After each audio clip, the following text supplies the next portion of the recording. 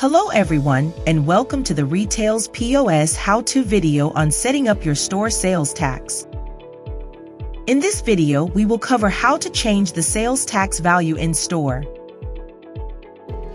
RetailzPOS offers the ability to set up to 5 different tax values in store. To access the tax settings, navigate to your back office. At the bottom of the left-hand menu, you will see a tab that says Settings. Select Settings, and a drop-down will appear with a list of options.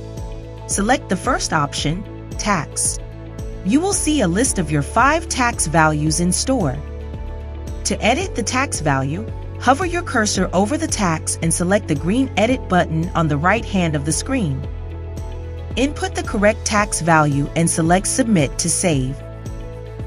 You have now successfully changed the tax value in your store.